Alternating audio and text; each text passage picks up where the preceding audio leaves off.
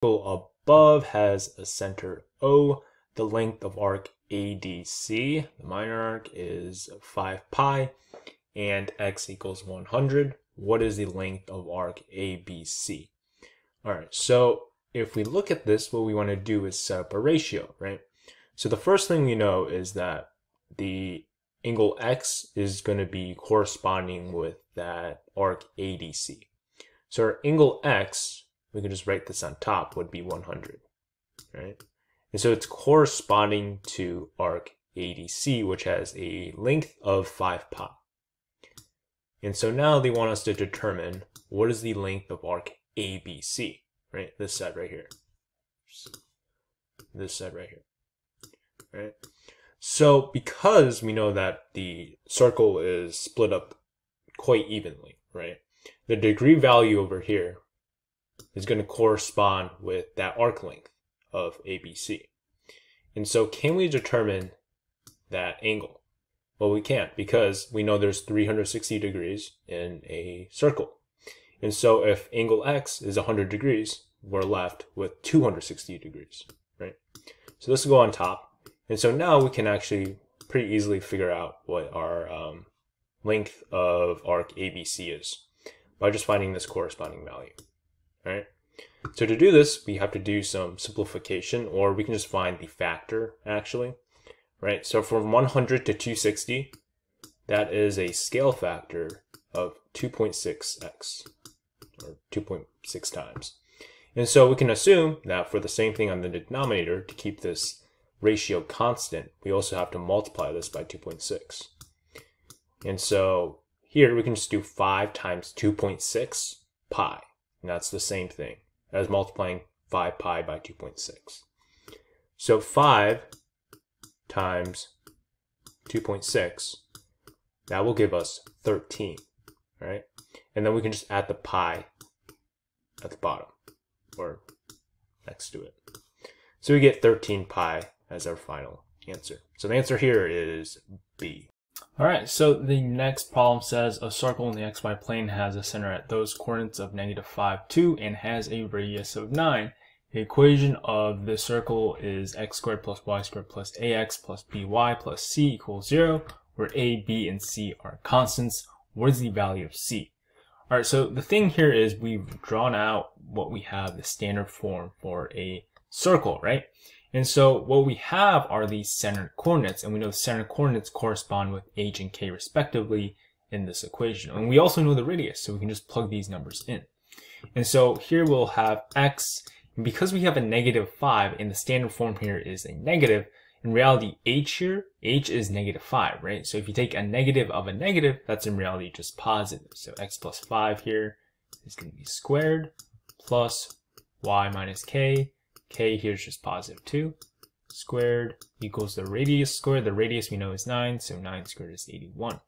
And so now what you'll realize is if we just expand this out, right? We have two parts here that we can expand out. If we expand this out, it'll become eerily similar to the form we have here, because we're going to break it up into the x squared, the ax, the y squared, and the y parts.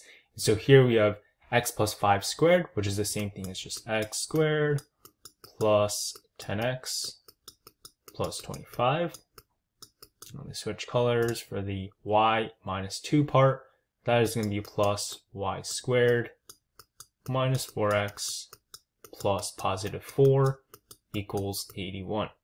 And so what we're interested in seeing here is the c value, right? The c value is the constant, and it doesn't have the x or x squared in front of it.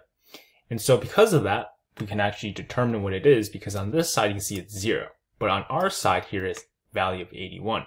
So what we need to do is subtract 81 on both sides. Boom, boom, boom. And then once we subtract 81 on both sides, we just want to combine like terms, right? We have a positive 25 here, a positive 4 here, and then a negative 81 here. So here we just have 29 minus 81.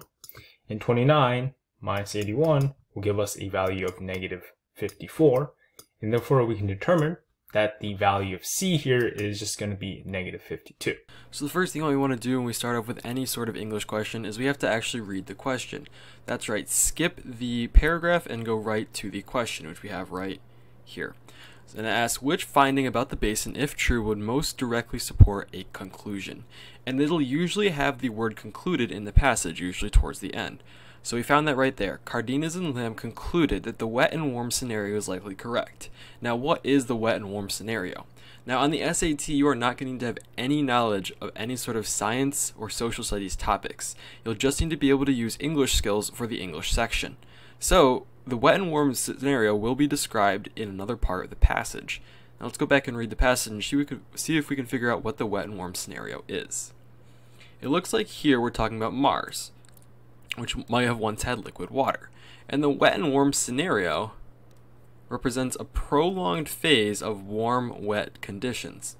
Now, which of these answer choices is going to best represent a climate with warm, wet conditions? Well, if it's short-lived, then we can probably outrule A, because we see here we have this word prolonged, which kind of conflicts with short-lived. So it's not A.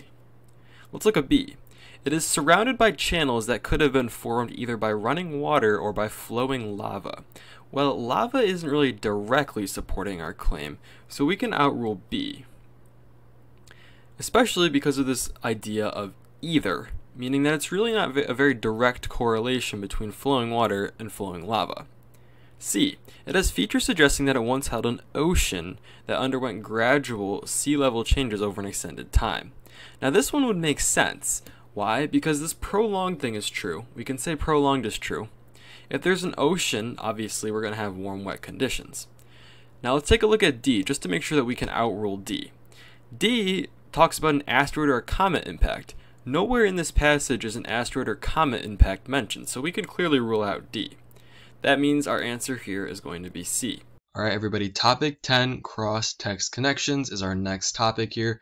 So, question types. Based on the text, the authors of both passages would most likely agree on which statement, or how would the authors of text 1 respond to a claim from text 2, or, text 2 to text 1, etc. Okay, these are pretty simple. They're kind of like rhetorical synthesis in that you do have to do a lot of reading sometimes, but here are steps to solve those types of problems. So, the first thing you're going to do, you want to skim passages. You don't necessarily need to read every word, just make sure you get the general idea. Make sure you know which side of the argument both are on, which reasoning, what line of reasoning they have, etc. Then you're going to eliminate conflicting choices, or choices that conflict with these lines of reasoning and their point of views. Now, remember that the correct answer, the correct answer will extend the author's point of view. They'll extend their ideology. What does that mean? Well, in each text, there's going to be some sort of ideology that's stated, some sort of point, choice, view, opinion, whatever, right? And they're gonna back that up with some sort of reasoning. But what your answer choice should do is your answer choice should kind of continue their logic, continue their line of reasoning, right? It shouldn't conflict with it. It shouldn't do anything like that. Let's take a look and just read these, okay? I'm not going to read them word for word. I'm just going to skim them, give you a second here to skim them, maybe see if you can answer the question. Okay, so let's start off with answer choice A. By pointing out that Moore would assert that external world skepticism is at odds with other beliefs that these proponents must unavoidably hold. Okay, and this is how author 1 is responding to author 2. So author 2 is saying that external world skepticism is a philosophical stance supposing that we cannot be sure of the existence of anything outside of our own minds. Okay, and G.E. Moore, who is the guy up here, is offering a proof refuting this stance. Okay, and I would say that this immediately is our answer. Alright, why is this? Because Moore is asserting, right, that to think about this, right, to even think about external world skepticism, you can't be sure of anything. So to be sure of something, or to be sure of anything, you need to have your basis. You need to be sure of something to be sure of anything, right? So I would say this is A. Now, this is pretty philosophical, right? We're getting kind of deep here. But by B, okay, so by arguing that it is valid, if it is valid to assert some facts are true based on instinct, it is also valid to assert that other proofs are inadequate based on instinct. Well, this isn't really what he's offering up, okay? There's not too much on instinct here. The main choice is definitely not on instinct, and this one doesn't even really mention instinct, right? So he's not going to respond to text 2 by talking about instinct when text 2 didn't even talk about instinct. Now, choice C, by agreeing, he's not going to agree. We can just take this out right here, but with agreeing that proponents that contradict his own is fundamentally unserious, okay, that's not how somebody's going to argue. They're not going to say, oh, you're silly, right? So this is not the right answer. Now, our last choice here, by suggesting that an instinctive distaste for Moore's position is preventing external world skeptics from constructing a sufficiently rigorous refutation of Moore. Now, she's calling an obviously annoying failure, right? And they haven't found out how to refute it exactly. But I would say that this is not the answer, right? Because although they are instinctively distasteful of it, right, external world skeptics aren't explicitly mentioned here, right?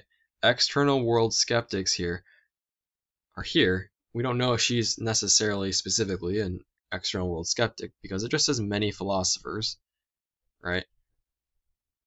And this is not what this author is arguing here. Okay, this is a better answer. Maybe this could work if we didn't have A, but D is just simply not as good of an answer because, of course, he's going to go after the root of the issue. This goes after the root of the issue, and this basically just says, well, if you can't do it, if you can't refute me, then I'm right. Okay, they're going to try to give some more reasoning. They're going to back up their previous reasoning. They're not going to keep saying, you know, I'm right and you're not. That's not productive argument. So that means that A would be our better choice here.